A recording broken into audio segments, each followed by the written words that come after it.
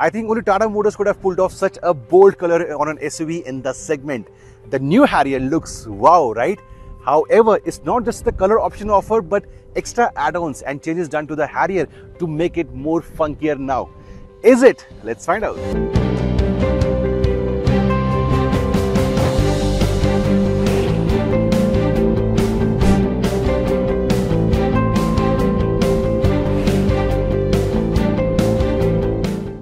जो दिखता है वो बिकता है. It is a fact in the Indian market. Tata Motors understand that, and the full front and the rear of the new Harrier is basically new. This is the part I want to talk to you about. This is a distinguishing factor between this and the Safari. In the Safari, you get these inserts as per the body color. So if it's a white Safari, these will be white. In the case of the Harrier, they remain silver, and it's a more slimmer version. For the air intake, for the engine, you have this opening for the wind and the air to go inside. So this part is completely new. The bumper is new. The way the headlights come in, it is also new. So headlamps and the fog lamps, they sit in this part. This part also has a functional thing. There is a proper air intake. It's an air dam over here, and the air goes in from this place, comes out near the tires, goes from the side of the alloy wheels. The alloy wheel design is new. Its form and function. The new Harrier cuts through air in a slightly better manner. The air then goes to the side of the car. So this is form and function for the new Harrier. The slim lights remain for the indicators and for the LED DRLs, and this thing is new. You saw this with the next one for the first time. When you come to your car, when you unlock the car or you lock the car, there is a proper welcome and dance by the LEDs on this part. On the side profile, the alloy wheels I told you is new. These are 18 inches, not 19 that we see on the Safari. From here on, the car is same as the earlier version. You have the Harrier branding over here, the outside mirrors with the indicators. So this part remains as such.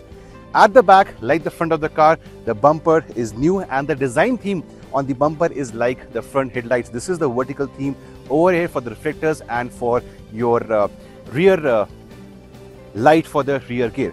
This part again is tweaked. You have the full connected LEDs coming over here, and the lights over here for your brake are new as well. So tweaks are there in the design, tweaks are there in the color options, and overall I think this seems to be a more funkier, youthful new Harrier for you guys.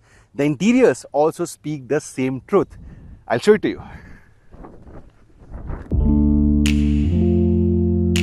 Now, just like that new front end and new rear end of the Harrier, even the dashboard here is completely new in terms of layout. There is a horizontal effect which basically makes the car look even wider. Visibility is too good. The entire area, the steering wheel, the speedometer console and the screen is on a lower setting, so even for short drivers, visibility is good. Plus the seat, it's powered, it's ventilated.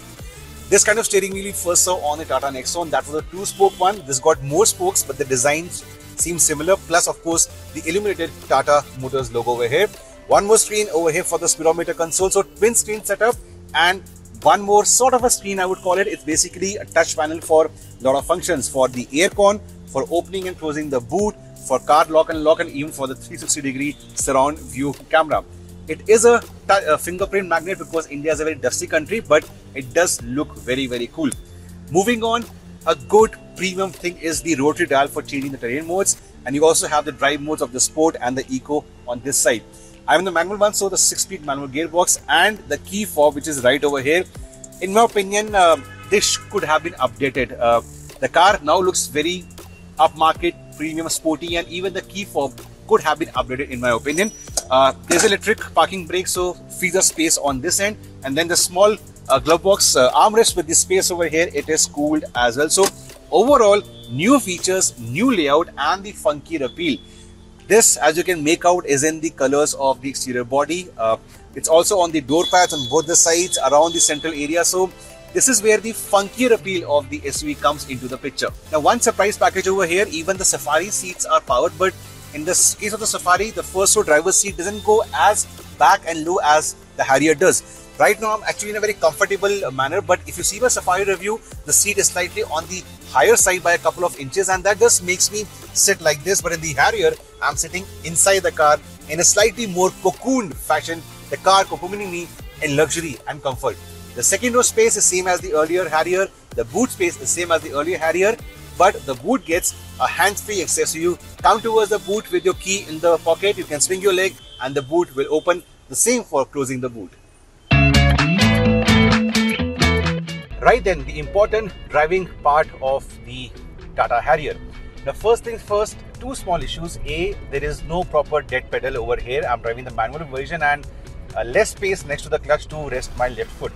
Secondly, the earlier issue remains that your left knee keeps on hitting this area, which can be a bit of a concern on a daily basis or driving on a long trip. These two issues remain. However, other things are better. A, you have the EPS or the electric power steering. Out goes the hydraulic unit, which basically has traditionally been a better thing for heavy SUVs. But Tata wants the Harrier to be accessible to a wider set of audience, and EPS makes your life slightly easier on that front. This is also different. It becomes different with your driving mode. If you go into sport mode, the steering effort will change. The steering feedback will change. It's the first in segment. So you have steering modes which can be controlled through the drive modes. Of course, your traction modes remain. You have various options to choose from this toggle over here. If I turn this, I can go into wet mode. Then I have rough road. And then, of course, back to the city mode. So these modes remain, the driving modes remain, and the driving modes will also control the steering modes. Next on, they say the max power and max torque is same, but the tuning is different. The drivability factor of the Harrier has improved marginally. What happens is, different tuning ensures that the torque, the way the torque flows is far better, which means in traffic conditions with the manual, in which sometimes you have to downshift to negate the turbo lag, that has marginally improved. Don't get me wrong, under 1500 RPM you still miss out on any kind of poke coming in, but the moment you climb that, the torque is like a locomotive kind of flow, non-stop flow till you start going into the higher RPM zone. So that is better. Next, NVH levels, noise, vibration, harshness level. This is a noisy engine, but Tata Motors has worked on the insulation part to ensure that the cabin remains sort of silent. So your conversation with your co-passenger or people at the back is now easier. All these improvements are also there in the Safari. That is a different video which is on my channel, so do have a look on that video as well. So overall, it's slightly easier to live with the EPS. Your visibility is as good as ever. The engine is a tad smoother, and the suspension, they have worked on suspension to make it slightly more comfortable. We have a 2-year-old Harrier back home, and trust me, the suspension over undulations, broken tarmac, potholes, that one feels one generation older to this one. This one is so much more better. It's smooth, it's compliant, and the wheels 18-inch wheels on this one. The lower versions have 17 inches. 19 are reserved only for the Safari. Now, a slight experience in the entire driving experience has to be the clutch. It is definitely on the heavier side, and even the way it engages, the way it lifts from here is not very linear. So in fact, in the morning I stalled the car twice, so that is a bit of a bummer, but I'm guessing after the first service, or if you just show it to the workshop, this thing can be erased, it can be rectified. Now with this update, I was really hoping Tata Motors would offer us the turbo petrol engine as well. Unfortunately, that is not the case, so a bit of a disappointment on that front. But that aside, as an update, as a facelift, as a new version, it's a commendable job. It looks wow, the interiors are future ready, lot of features, extra added safety, and of course the added levels of refinement and comfort into the picture. As of today, the pricing is not out, so I can't comment on the value for money part, but that aside, if you've always wanted to own the Harrier, this is the best time ever. As for its elder sibling, the Safari, that review is about to go live on my channel as well, or has gone live. If you want the notification, guys, super simple, do subscribe and hit the bell icon as well.